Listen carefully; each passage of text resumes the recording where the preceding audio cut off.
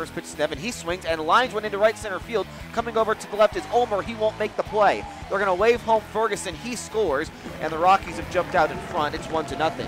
Here's the 1-0 pitch. Kennedy swings, a ground ball gets through the right side for a base hit. So an RBI single for Garrett Kennedy, and it's now tied at 1. Vela swings, ground ball up the middle, could be 2. Jones has it, he'll step on second for 1. The throw to first is in time for a double play, but Sells scores, so the Raptors now lead it 2-1.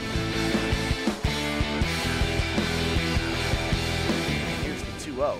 Stahl swings, and this is lifted deep into right field. Going back is Green, but he has room just in front of the warning track. He'll grab it for out number 1. Tagging and scoring from third is Nevin. That ties the game at 2. As Augustine chops one to third, Nevin charges bare hands, looks home, but his only play will be to first, but the Raptors lead 3-2. As the pitch, this is swung on, a little shallow fly ball into left field, racing in is Anderson. This drops in front of him for a base hit. Ulmer will be waved home, he'll score as the throw to the plate is late. 0-1 pitch. And Hilliard swings, ground ball, first base, glove by DeYoung, he steps on first for 1, Jones scores, and it's 4-3. Here's the 2-2. Hilliard swings, chopper second, 1 hop for Calhoun. He's got it onto DeYoung, and the ball game is over.